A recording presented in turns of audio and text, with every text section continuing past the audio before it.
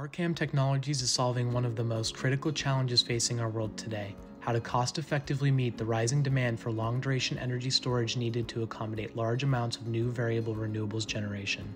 RCAM's marine-pumped hydroelectric energy storage system, better known as M-PHES, will dramatically reduce the cost of energy storage by taking advantage of automated concrete manufacturing technologies, and is transformational because M-PHES can provide storage at the source for offshore renewables, close to America's largest and most populous cities such as Los Angeles and New York that have little land on which to install storage. M-PHES works by using a patent-pending series of large, hollow, interconnected 3D concrete printed spheres that are arranged in modular pods installed on the seafloor.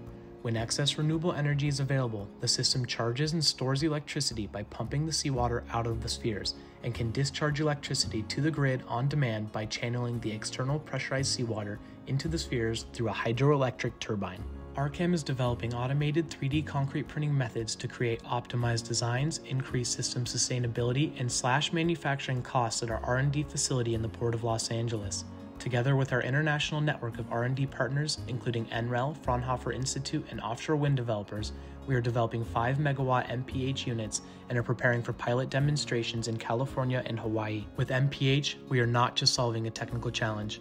We're paving the way for a clean, reliable, and resilient grid with a transformative technology that is developed and made in America.